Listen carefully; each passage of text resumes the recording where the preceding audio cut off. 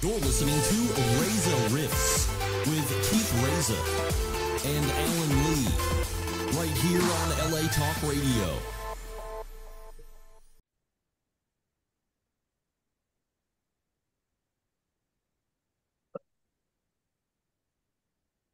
The great Jackie Martling is coming in via Zoom. Hey, Jackie. Hello there. How are you, buddy? I am, there we are. I'm fine. Oh, well, thank you so much. Thank you. You don't have to worry about thanking me. What am I going to do? I got nowhere to go. well, Jackie, before we start, I just want you to know you and I have something in common, that we have the same manager. I don't know if you knew that. Dante. I don't have a manager. Oh, Dante's no longer your manager? I met him, but he's never been my manager. He's a very nice guy. Oh, okay. Well, I met him at the now long forgotten, what was the Upside Down Hotel? The name that was upside down. The Standard. Oh, the Standard. Yeah, he's a real nice guy. Yeah, I met him there because he was there with Ron. Who's the porn star? Ron. Did he pass away? No, he's arrested for like 50 rapes or something. I'm not the smartest guy. Are you rolling tape? Well, yeah. You want me to stop? No. I don't like to waste anything. Sometimes I talk for half an hour with somebody and they go, well, should we start the interview? I'm like, what are you, an idiot? The best stuff is the first few minutes. No, I'm like, how the hell does a porn star get in trouble for rape? I just don't get that. I mean, what are they there for? I'm not saying you should be able to take advantage of a girl or vice versa. Yeah. But it's kind of the point is to have sex, I would think, on a, it hit me as an anomaly. I'm sure I'm being an idiot, Yeah. Like just because you're a baseball player doesn't mean you can go hit somebody with a baseball bat. No, definitely. That was a lot better analogy than I intended.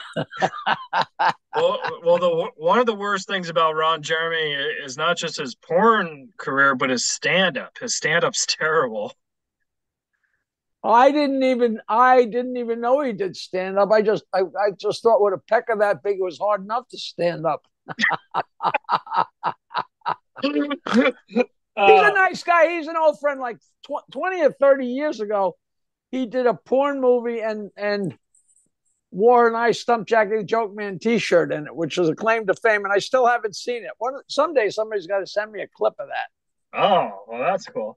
Well, now I feel embarrassed. I feel Dante lied to me just to get me to sign with him, because I was like, oh my God, I would love to be with you if Jackie's with you. I don't know.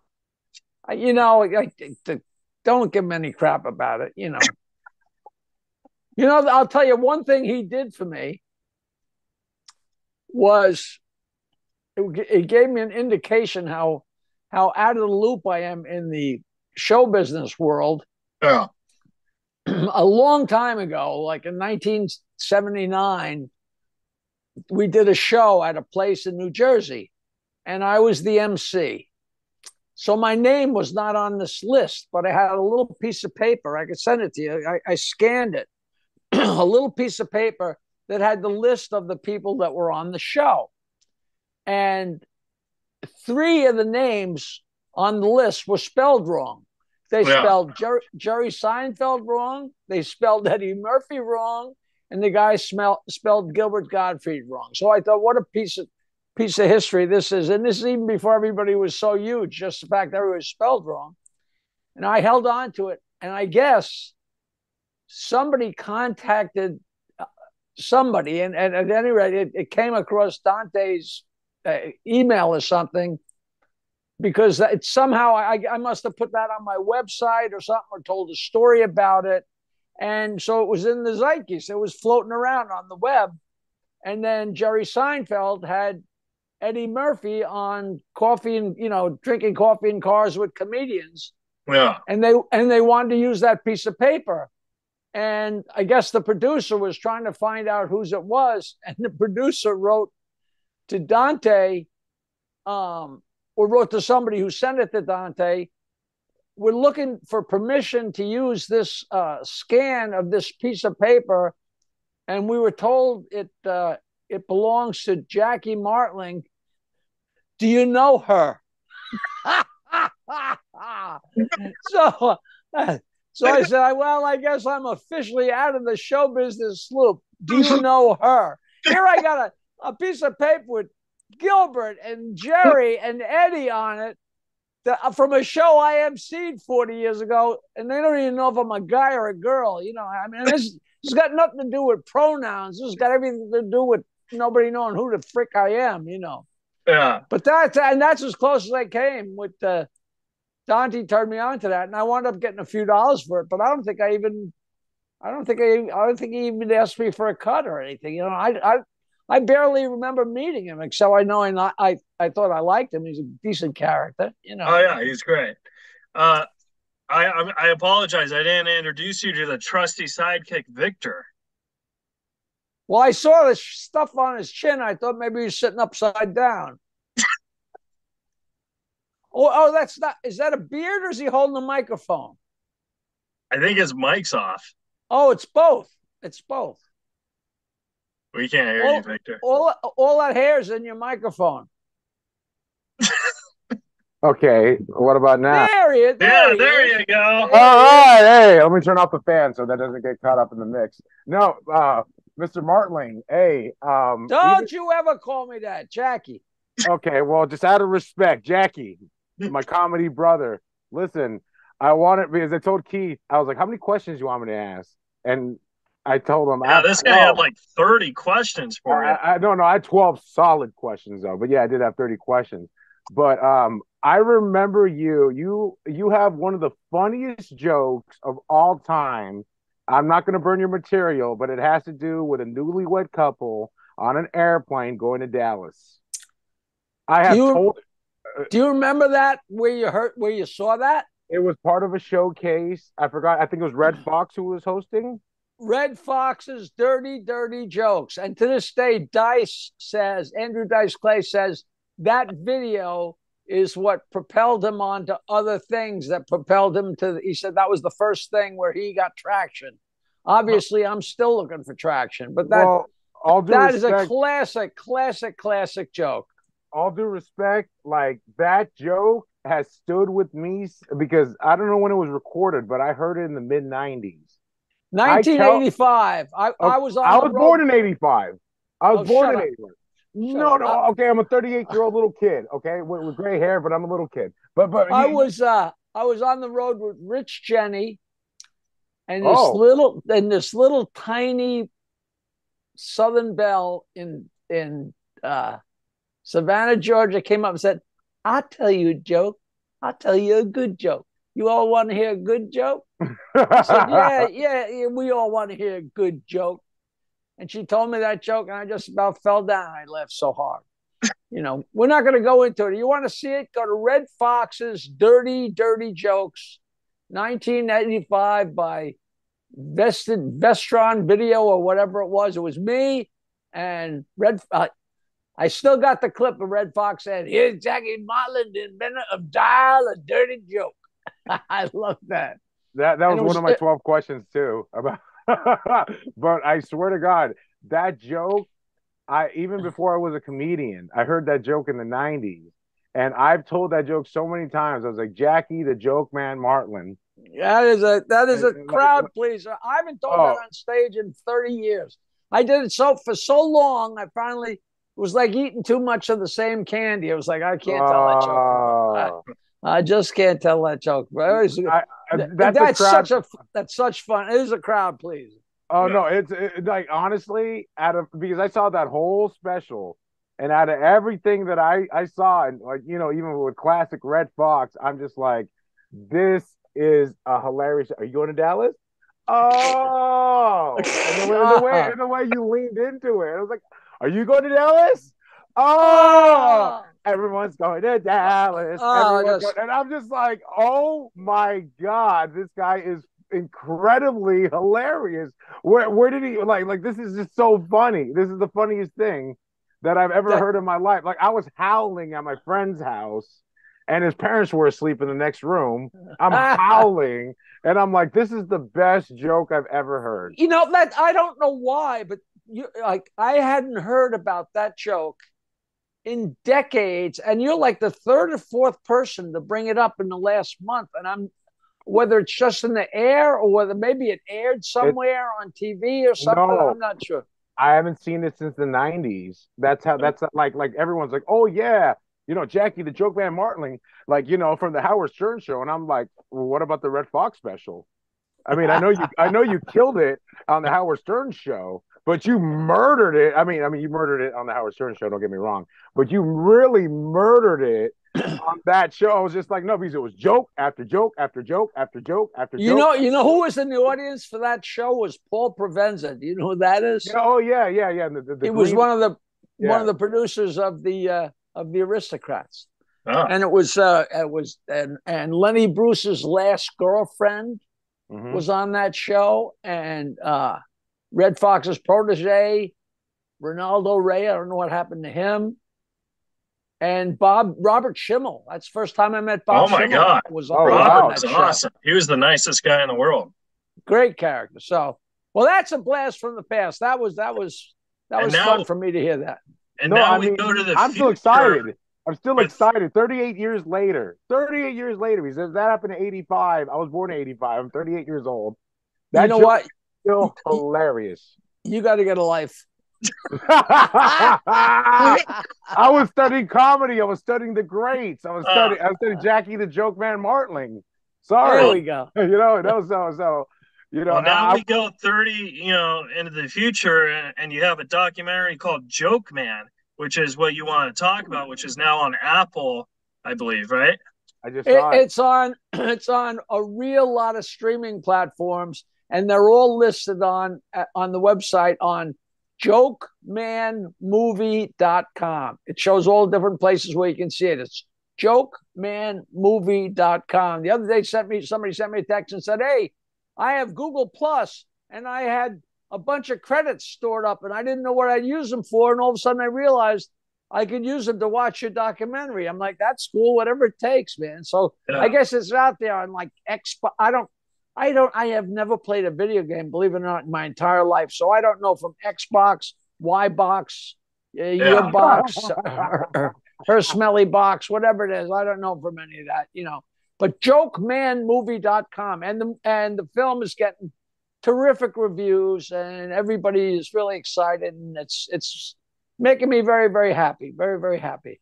Now, what was it like filming that? Because didn't you start it before the pandemic and then the pandemic happened? Yeah, but there was no filming of it. It was Ian Carr, the producer and director. His company is IKA Collective. And I just gave them a whole bunch of pictures and some old hunks of video, and then they started interviewing people.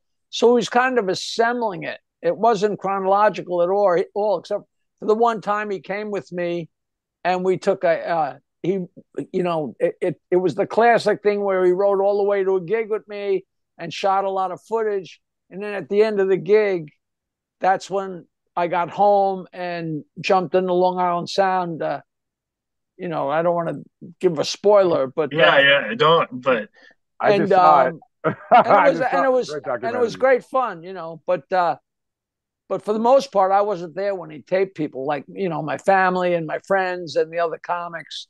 It was all news to me. It was the first time I saw a rough cut. Is the first time I saw any of those interviews. And everybody was so kind. I was like, wow, they really went out of their way to be nice. And honestly, everybody told the truth. They weren't sniffing up my butt, but everybody didn't always tell the truth, so it was refreshing, It's nice that they said good things about you, because I don't know, if they ever interviewed somebody who just had a terrible story about you and you're like, I don't want that on my documentary, Well, as far as I know, he didn't didn't not use anything, and I don't care that, a bad story is a good story. You know what I mean? So, Definitely. That's the words of a real comedian right there. Because don't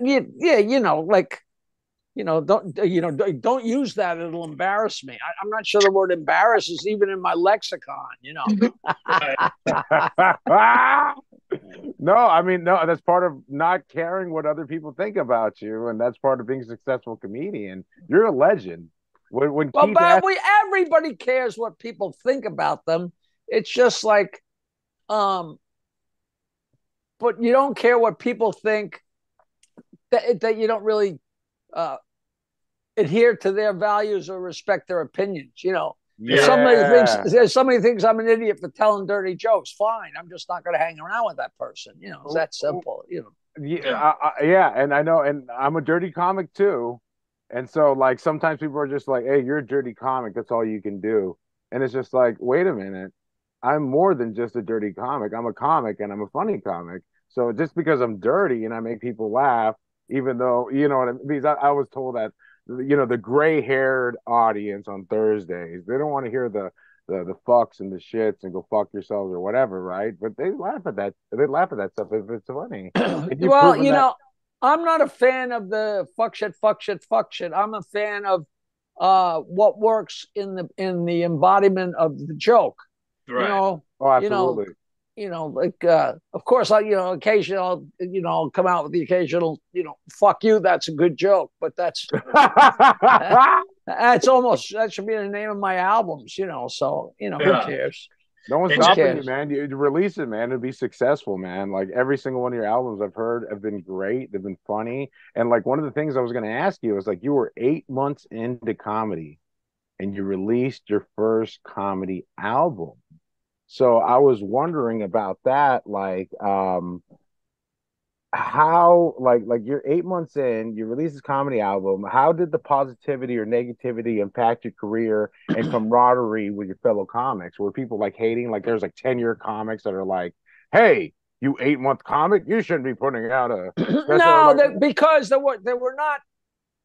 I was on Long Island, and there was a small gang of us, and I wasn't among guys that had been around for 10 years or any, and everybody was a little bit quizzical about the whole idea, because it was an odd situation because I had worked in a recording studio, and I realized that any moron with a few dollars and a picture and a master tape can have their own can have their own album, but people didn't know that. And 1979, 1979, George Carlin had an album, and Cheech and Chong had an album, and Robert Klein had an album. This didn't count the old Red Fox, Bell Barth albums from way back. The great joke albums. I mean, Rodney didn't even have an album until like 1982. And Rodney's act, yeah. But the thing was that I knew how to do that. And I had always recorded all my shows when I played music, when I told jokes. And then we started comedy in this little tiny restaurant bar. There were no comedy clubs on Long Island. Yeah. And I recorded my act on a cassette player, with crowd mics, because I knew a whole thing about recording. And I told my girlfriend, I said, geez, they laughed at everything I said last night. I really should make an album. She said, well, what are you waiting for? So I borrowed $100 from 15 different people and took my class picture from 8th grade, flipping the bird. And I just chopped up a show and made it to 2 20-minute sides. And it was crazy because nowadays everybody has merch and everybody sells stuff. But here I was in 1980, and I've got a stack of albums. So at the end of each show, I'm standing by the door selling my albums, and the guys were like making fun of me, not mean, like breaking my balls, like there he is with his stupid records, and I'm autographing my records and the people buying them for $5 a piece. Yeah, but you were making money. They weren't. That was a lot of the 1980, especially. All of a sudden, the guys realized, wait a minute, we made $40 a piece tonight, and Martling made an extra $75 selling his stupid records. Maybe he knows what he's doing. Yeah. You know what I mean? And I just kept doing it. And it was years before anybody else had any, because then it moved from LPs to cassettes, but it was the same thing. You had to be able to record it and do it. When I ran Governor's Comedy Shop, my future ex-wife and me created Governor's Comedy Shop, and I had microphones hanging there, and every comedian that performed for the weekend at Governor's went home with 2 cassettes that had Friday night first show on one side and Friday night second show on the other side. Oh my God. And and the second tape had Saturday night first show and recorded really well with crowd mics and everything. I mean, 20 or 30 years later, I ran into Carol Leifer and she said, Jackie, I still got my Governor's cassette. It's one of my prized possessions. Yeah. You know, because it was the same thing as having an album. And I'm sure half the guys didn't even listen to them. You know, comedians are a very odd bunch. You know, I used to ask them to come on the Howard Stern show and they'd say, how much does it pay? I said, what's it pay? You got the whole tri-state area listening to you moron. Yeah. And you're trying to help out your buddies. Yeah, and you know, to this day, how much does it pay? They come Jackie, up how much and does it pay? they say, I can't believe I turned you down coming on the Howard Stern show back in 1984. I'm like, well, I tried. If somebody doesn't understand advertising, you will never get it through their head. Oh yeah, definitely. Hey Jackie, I wanted to ask you, what's it like when, like, say you're at a comedy club and you see a comic, you know, take one of your old jokes, you know what I mean, like that? Does that upset you, or how do you handle that? Well, they aren't my jokes. Okay. They're old. The jokes have been around forever and ever. It's really funny. Like, the jokes have been around forever, but all of a sudden, if I tell a joke that went around the horn recently, like within the last couple of weeks or months, and you tell that joke, somebody will say, oh, that's an old joke, because they just heard it, you know? And so I've always said, anybody, take as many of my jokes as you want and go up and try and make them work. And some people can make them work a little and some can't. But I do have a problem if somebody goes up on stage and tells a joke exactly like I tell it, with the same, you know, expressions and the same everything, and they actually really mimic me, because that's stealing. That's stealing somebody's personality as much as taking, right, just like taking somebody's Star Trek bit. But I've never claimed to own the jokes. And people say, oh, well, you tell old jokes. I said, look, grab yourself some old jokes and go on stage and have a party. Because you go up on stage and tell a joke and it doesn't get a laugh, and then you tell another joke and doesn't get a laugh, you go to your jokes. It gets old real quick. You know, we all know how long, you know, 5 minutes of silence can be. It's like, you know, either you make it work or you don't, you know. Yeah. Who is like the one person on the Howard Stern show that you, because I mean you were the sidekick, but there had to be somebody that you just didn't like, and whenever they got on, you're like, oh God, this fucker, you know what I mean? Like, what do you mean, a guest? Yeah, like you didn't really want it. I'll tell you, a lot of people were so enamored with this. I can't even remember the iPhone Pussy. What was the name of the band? The Ride Pussy. No, the Clown Pussy, the Clown Posse. Clown Posse. Clown Posse. I couldn't have been more bored. Like, me and Fred were like, we don't know what's going on. You know, I could have cared less about that crowd. And everybody was so enamored with Beetlejuice, who I thought was just so sad. I mean, just such a horribly disfigured human being, and just there for, you know, it made the show into a carnival.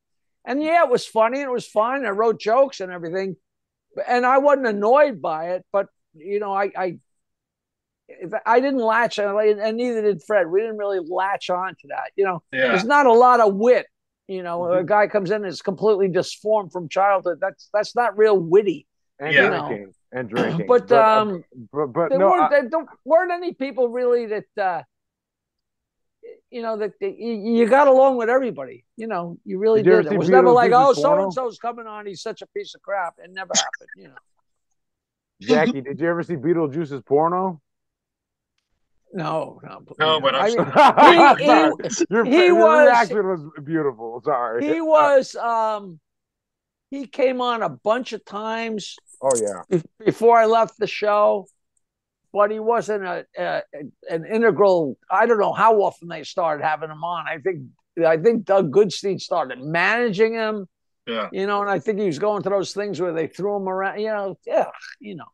Yeah. Yeah, that is on my bucket list to make sure I see Beetlejuice's porno. You know, oh, dude, I'll send you the link. Stop it. Stop. I take pride in the fact that I had no idea he had one. No, it's the Habib show. But like you probably find it on the next video. Enough. Next subject. Okay, so no.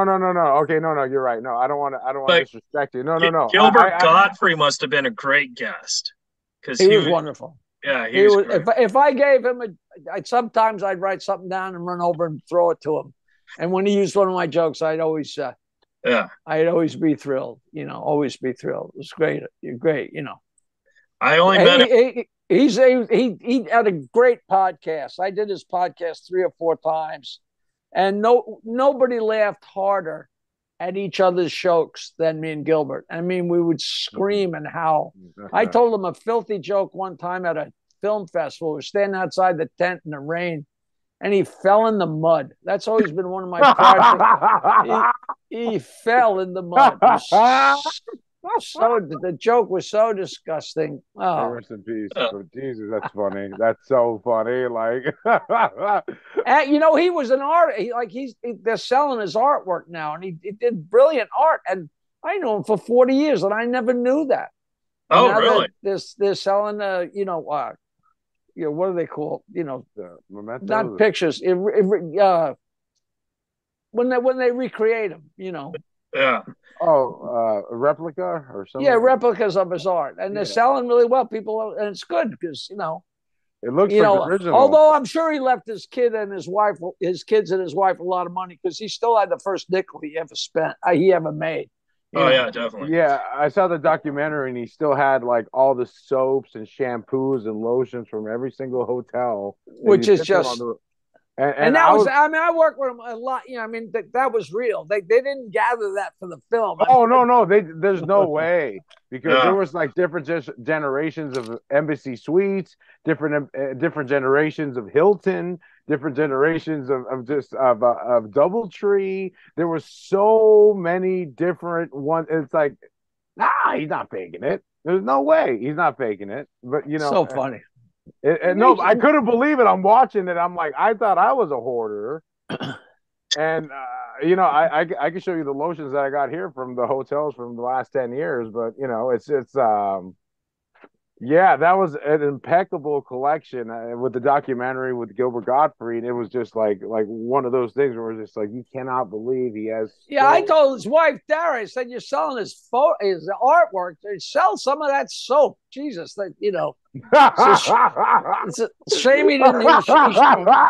He should have autographed them all, you know. Did you really say that? Did you really say it? That's hilarious. Jeez. I don't care if you said it or not. I hope you did. But that is the funniest thing ever. It's like, hey, sell some of that soap. Like he went out of his way to, you know, especially after 9/11, you know, with the liquids, you know, how much you could have inside. He really took a risk, you know, putting those in his bag. So, yeah, those are worth money. Right. True character. So, Jackie, I wanted to ask you about Mail Order Bride. I wanted to see if you had any cool Vincent Pastore stories because I feel he hates me for some reason. And I feel he's like the nicest guy. Hold on. Okay, now I had to lock into that mail order. Oh, all right, I was I was the guy that the mob sold everything to. Now, who do you think didn't like you? Oh, Vincent Pastore. He's Pussy Lips on The Sopranos. No, Pussy Lips. Pussy boy. Big pussy. Big pussy. Big pussy. Big pussy. Yeah. I don't think he was in Mail Order Bride. I think he was in Rules for Men. Oh, okay. Maybe that's the one I was talking about. Oh, but he was great. He actually played a lawyer named Mr. Bowles. And my wife at the time, Nancy, played she was the judge. Yeah. And I was a very low life lawyer who had been kicked out of the courtroom for a couple of years for bad behavior. And then my first time back, I'm there with the star of the show. I'm his sidekick lawyer. And I said something filthy, and she kicked me out of the courtroom. So for my acting, I had to walk out of a courtroom cursing my wife the entire time. And I don't need to tell you that was method acting. all the way out there, all the way from the judge's bench all the way out and down the hall. I'm cursing the whole time. And they said, wow, that's great. We did it in one take. I said, come on, let's do a few more. Let's do a few more. Let's go all day. And Vinny Pastore came up in front of her because I think he had ripped off his tenants or whatever he had done. And she keeps yelling, Mr. Bowles, Mr. Bowles. And it was so funny. Oh, God. Oh, I didn't even know about that. That's some super insider stuff. And he's a good, he prides himself in being. He really. What's really funny is he really is a big pussy. That's what's really funny. And he's a pussycat, and he tries to come across with this hard ass look, and he poses for pictures like he's so tough, and you can knock him over with a feather. Yeah. I have a feeling he's actually a great guy. Just he has that New York vibe. You know what I mean? Yeah, oh yeah, and they all do. All those mobster / actor / producer, everybody's so full of crap. Jackie, you're from Long Beach, right? Long Beach, New York. I'm from the North Shore of Nassau County, Oyster Bay. Okay, just south of Oyster Bay, a little town called East Norwich, which is not even a whistle stop. It's a little tiny hamlet, but Oyster Bay is like the main. It's the town of Oyster Bay, but it's a little hamlet called Oyster Bay, and the oysters just about gone because they've been picking them clean since they got there in 1650. Oh shit! Wow. So there might not be oysters. Okay, no. Okay, so no, we still got them. Oh, good. They used to just about jump in your boat, Yeah. But it's a garden. This is a garden spot here. I live in Bayville now, which is just north of Oyster Bay. I live right on Long Island Sound, and it's right out my window. And I live in heaven. I just have been very lucky, and to have this documentary come out is just the icing on the cake, I just saw it right now. It's a great documentary, and thank you. I love documentaries. I love them more than movies, like regular movies, because I want to hear the nitty gritty. I want to hear the backstory. I want to hear the real story. And so when I saw Joke Man, and I just saw it because it was just like Keith hit me up at 10 o'clock. He's like, hey, you want to co-host for Jackie Martling? I was like, Jackie the Joke Man Martling? Of course. That man has one of my favorite jokes of all time. Seriously, you made my mom laugh. Are we going to talk about that Dallas joke for 5 minutes again? I mean, no. I'm not burning his material. Let's talk about your beard. Okay. Let's talk about my beard. Yeah, I messed up.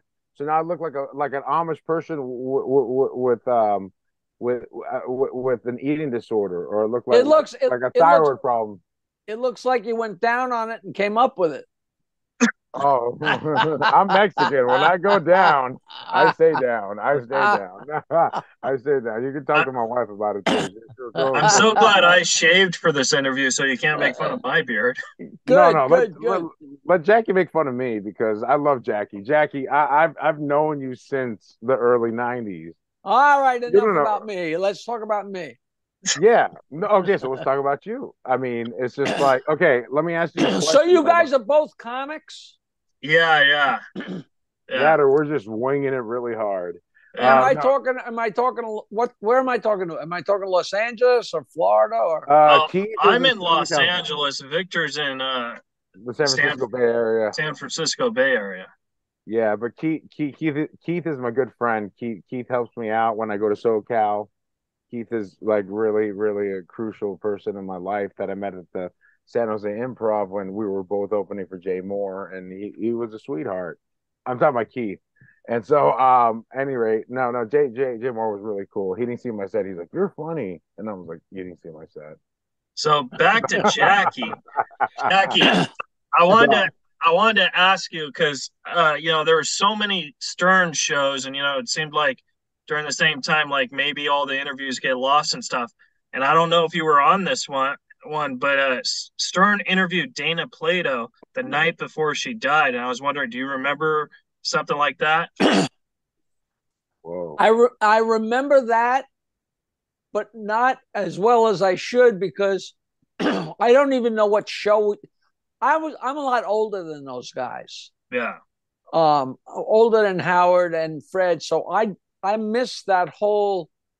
It was so funny. They used to make fun of me because they'd talk about the Brady Bunch or they'd talk about different shows, and I I had no idea about any of those shows because I had already gone to college and graduated, and I was out drinking and playing rock and roll while they're still in their mommy's house watching shows. So they'd make fun of me because I didn't know a Brady Bunch episode. I'm like, I'm out drinking and getting laid, you morons. I don't know that stuff. So I don't even know what show what show was she on? Well, I don't know. I just right? Wait, what was she on? No, I was just talking about the band that Jackie was in. It was called the Off the Hours Rockers. No, don't get off the Dana Plato. Wasn't she in one of those? She was on Different Strokes. Oh, all right. See, now that's a show that I never ever saw. Yeah, and I know it was a whole big deal. Now, was that an overdose or to tell you, you're absolutely right. It was a revolving door. The amount of people that were coming and going so fast. And I think she was back in the days before we got major guests. Yeah.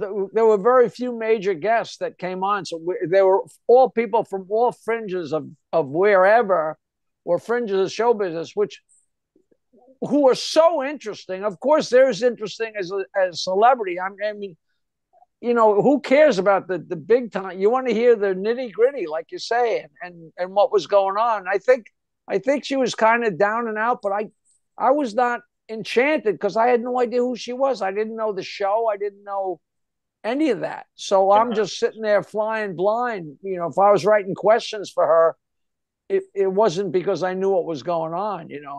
I just thought maybe like you do the interview and then the next day they'd be like, oh yeah, that we should be worried about the next guest because the guest we interviewed yesterday died today. So what you're saying is that I write a line that Howard used to insult her that got her so depressed she killed herself. No.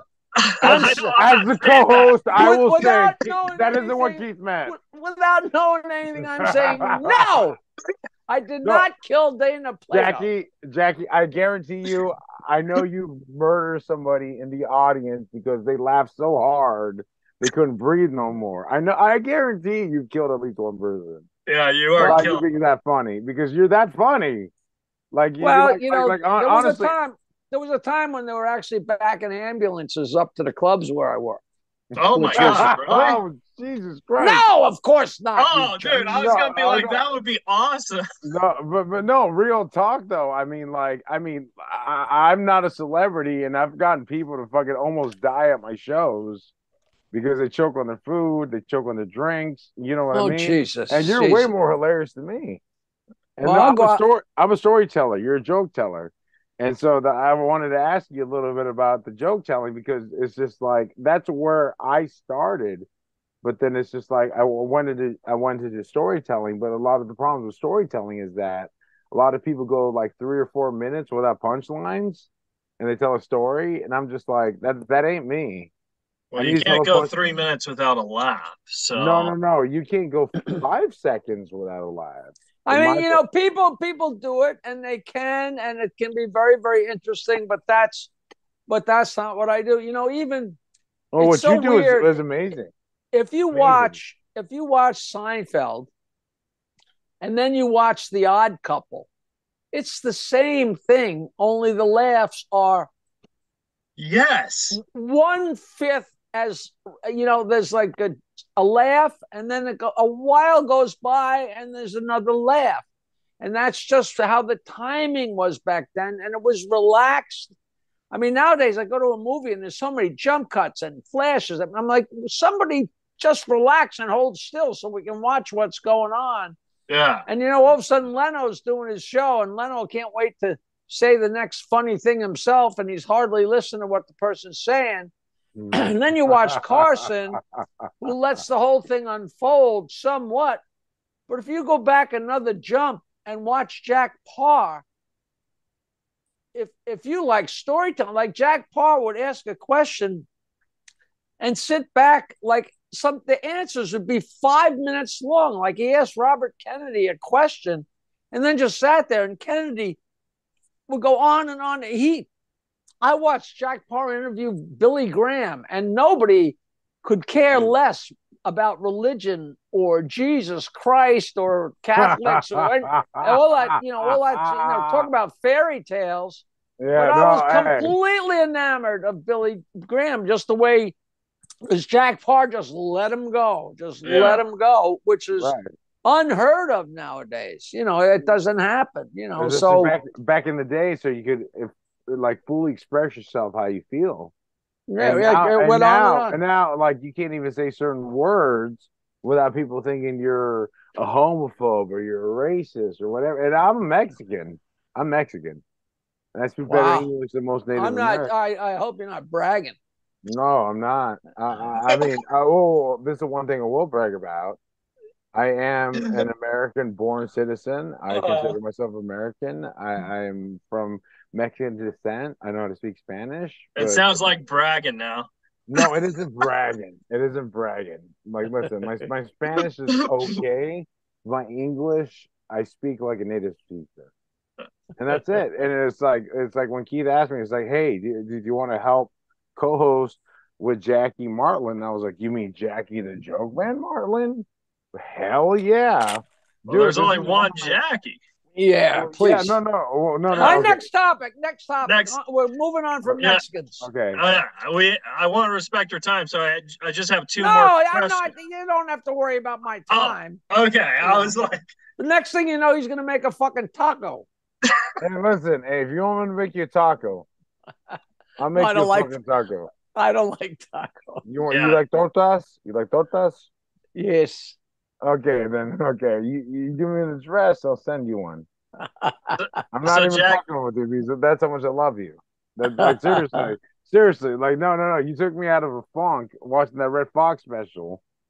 You took me out of a funk because, like, when I heard that joke about like the Dallas and then like everything else, because also after you were done with the Dallas joke, you went to the next joke, the next joke, the next joke, the next joke, and I was like, oh wow, he's doing what Rodney does, but faster and better. And I love Rodney. Rodney is one of my heroes. And when I saw you, I was just like, this is heroes too. All right. Because like you don't skip a beat. You legitimately say what you need to say, and you get a laugh every single time because you're a master.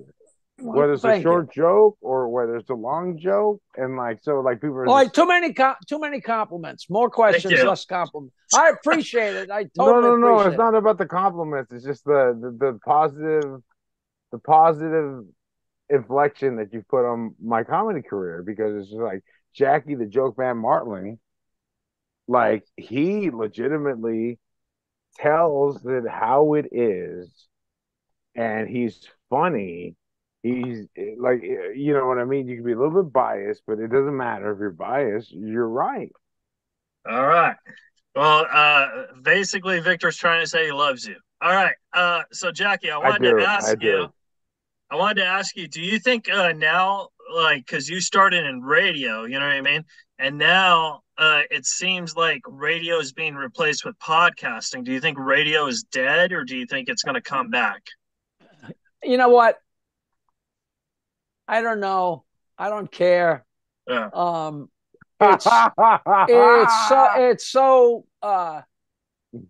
It's always all about the money, and the podcasts are going to just wind their way around to where they'll be, if they're not already, they're just going to be corporate. And they're going to be radio, and they're going to be ratings. Like nothing really changes. It really doesn't. I do know it makes me nuts. Like, all right, my documentary, yeah, you can go see it. It's streaming in 100 different places. But everybody yearns for the old turn on the TV and turn on Channel 4 and there's Carson. Or you get in the car and you turn on the radio and there's 10-10 Wins and Mary the K's playing oldies. Everything's just gotten so difficult and so crazy. Absolutely. And now everybody, my goddamn mailman's got a podcast, and I said, is that your dog? yeah, that's my dog. He's got a podcast too, like it's Jesus Christ, but they're never going to stop broadcasting. And I love, there's nothing like going on the radio and sitting there and talking, and it's immediate and people are hearing it. Yeah. People record podcasts and then they play them back and blah, blah, blah. But there's nothing like like when we were going full tilt on the Stern Show, live, 55 markets, and we're out there live. And I would write something for Howard to say and put it up, and he would say it. And literally 5 seconds after I wrote it, millions of people would be laughing. And there's nothing more immediate than radio. That was just fantastic. Writer and in-studio comedian, 1983 to 2001. So to be honest with you, and I've seen a lot of the episodes you were on, and quite frankly, you were too quick for the internet. I was there every day from 1986 to 2001. I was a regular cast member, and I was the head writer and just writing line after line after line for Howard, and it was great. They were great. Great fun. So when you left, I know it was because of money thing, but like, were you like kind of resentful that Artie Lang replaced you, or like how that, because now you guys are friends, so like, that is such a, I'm glad you said that, because that's one of the great mysteries. Artie Lang did not replace me. Artie was a guy, I knew him from coming in with Norm. And he's a great guy and a really funny comic. I left in March. They put like 5 or 10 different people in my chair. They called it the Jackie chair after I left, and they kept putting people in there for a week at a time, and nobody was working out. And Artie started working on the show in October.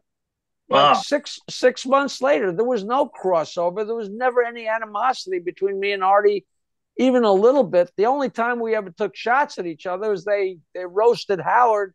They had me come in to do it. So when there's a roast, you take shots at the other people. So me and Artie were taking shots back and forth. But that's a roast. That has nothing to do with reality. I mean, he's a pal. I did his direct TV show a bunch of times, and I did his podcast a bunch of times. He wrote the introduction for my autobiography. He's great in the documentary. He's one of the best things in the documentary, Yeah. So like I toured with Norm for 9 years, and when he died, like I've only met Artie once, like in passing.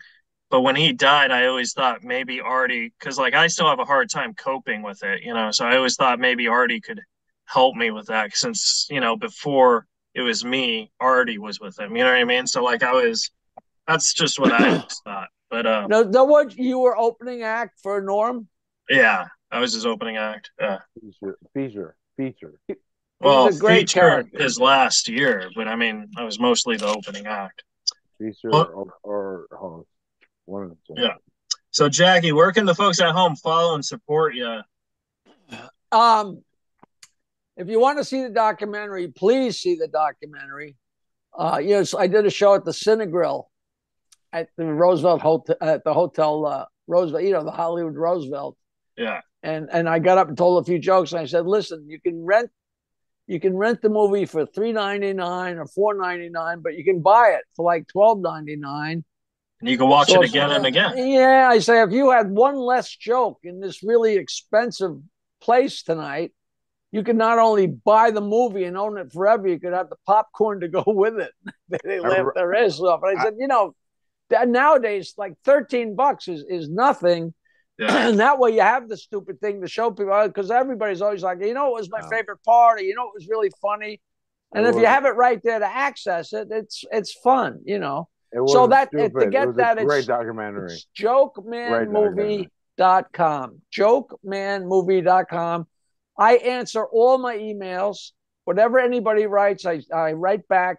My email is jokeland@AOL.com. Jokeland@AOL.com.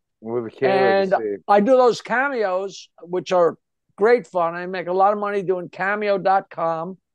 You know, you insult my father, or, you know, tell a joke to my sister, or my uncle's a nun, you know, make fun of them, you know.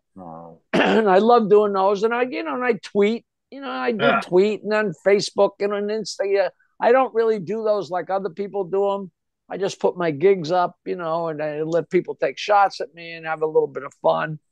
Are you still doing your live joke line? 516-922-WINE. Nobody can believe that it's still up. It's been 44 years. Nice. And it's been constant operation for 44 years. And the stories are just crazy. I did 2.5-hour podcasts with Bert Kreischer the other day, who I'm out of the loop. I don't know who and he sells out stadiums. Yeah. And he's the greatest guy. And he said when he's in Philadelphia, when he's a little kid, him and his brothers would close the door when he was like 10 years old and dial 922-WINE and laugh at the dick jokes when they were little kids, which I love stories like that, you know. Yeah. I love when somebody says, I used to call your joke line 30 years ago, and I say, well, take out your iPhone and dial it. And they always remember the number, and they dial it, and hey, this is Jackie. You know, I love it when you use your finger, like, Jesus Christ, it's still going, you know, which is fun. Yeah. It does. I've never made it's cost me a fortune for 44 years. I've never made a nickel. It's cost me money. It's a phone. It's the phone line in my home. At one point, it was 10 phone lines in my home. People, you must have made a lot of money. They cost me a fortune for the phone lines and the answering machines and the tapes and the time. Yeah. But it worked. It got my name out there like a mother, you know. Yeah. Jackie, everybody that I know loves you. Everybody that I know thinks you're hilarious. And if any of them are girls, give them my number. Okay, listen. Okay, I will. Absolutely. Well, Jackie. I'll throw your dick. Jokeland@AOL.com. I know I'm still on AOL. I don't care. Jokeland. I'm grabbing because, like, yes, listen. Listen, this is a big shout out to all the women, because you know what? I'm a dude. I'm a straight dude. I ain't gonna suck your dick. But if there's a lot of ladies, well, that is the best news I've heard yet. So I'm glad I didn't hold out. I'm glad I didn't hold out. I know I got this fruity ass shirt. Don't worry about it. But the truth is just like, you're a legend. You are very professional. You are without a doubt. Like, seriously. And that was just one of the jokes within that Red Fox special. That was just one joke. We're not talking about that joke anymore. Okay, no, Victor, he gets it. You love him. Okay. But Jackie needs to know that he knows. You've been talking about it for 20 minutes. He knows. I am totally convinced. Okay, good. Right. It might have been 30 years, but like I'm not telling you what to do. Take that joke out of retirement. That joke is fucking hysterical. I ain't telling you what to do. You do whatever you want. You be like, this fat Mexican fucking. You do whatever you want, and it's fine. But for reals, that is one of the funniest jokes. We're not talking about that joke anymore, Victor. Okay, fine. Let's stop about that. But like, honestly, right. Well, I think this is a good time, Jackie. Last question: if you could go into a time machine and talk to a younger Jackie, knowing what you know now, what would you say to him? I would say every time a girl left the club or left the bar and said she's coming back, wait. Because 5 beautiful girls in my life have walked out of a bar or a restaurant because they had to leave and told me they were coming back. And I got impatient and I went home, and every one of them came back, and I missed them. Ah. That's just something stupid that I never had a chance to say. I don't know. You know what? I wouldn't change. I would not change anything. I wouldn't do anything different. All the bumps into the wall and all the broken legs and you know all the wrong turns and wrong answers and the wrong questions. You know, it's all part of growing up, and I've been really, really lucky, and I wouldn't want to change anything. I don't want to change. If you change anything, you're a legend. And like I'm a fat Mexican guy, and like you know what I mean. It's just like that's how much I love comedy. I'm like when I saw you the first time, I was just like, this man is hysterical, and I'm not trying to kiss your ass. I was just more it's like a little late to say that. No. I was just like in a depressive state of mind. And then I saw your segment on the Red Fox, and I was just like, well, I'm glad I helped. No, you did help a ton, and you did. And so I just want you to know that the positive impact that you've had on my life is really significant. I'm starting to think I might have to send you a bill. Yeah, I know. Well, Jackie, thank you so much for riffing with us. I really appreciate it. And,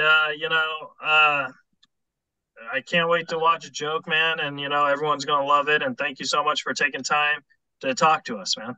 And thank you. You know what? I'm actually going to go back and find that stupid Dallas joke and pull it off of that Red Fox video. And I'm going to put it up on my website just to see if people get a kick out of it. Oh, that would make Victor's day. I know. Look, all right, I'm going to add you on Facebook. And when I find that clip, even if I can't find that clip, I have it on DVD. My brother has it on DVD. I'll put it up there. Thank you. Well, thanks, Jackie, and we'll see you next time, buddy. All right, anytime. Thank you. You're listening to Reza Riffs with Keith Reza and Alan Lee, right here on LA Talk Radio.